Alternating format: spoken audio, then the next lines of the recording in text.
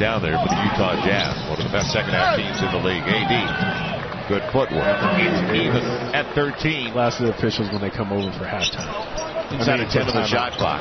Elfrid, he's got AD for the easy one. Down to 6, 39-33 play. LeBron's waiting, Ingram's coming, and Julius Randle got back in time.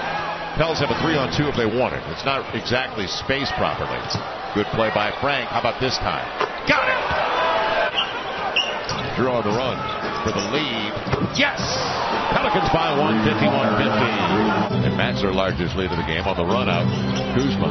And right back. A little give and go action between Drew and AD. 7-point lead. Almost gave it away. It'll be Drew wide open on the arc. And AD. He'll take it. He'll make it. So Luke Walton wanted it. Basket interference. He could have been pretty close. It was close. Now, Elfrid Payton, Julius, and it'll be a block. Julius going to the line looking for the three-point play because he wasn't square. Julius got to the side of him, didn't he? Oh, good spacing. Can't see who that is he's running through, but Ingram. It's a good job. He kept running. And Ingram got there late to begin. Now short shot clock. Got to go. And he will on the spin.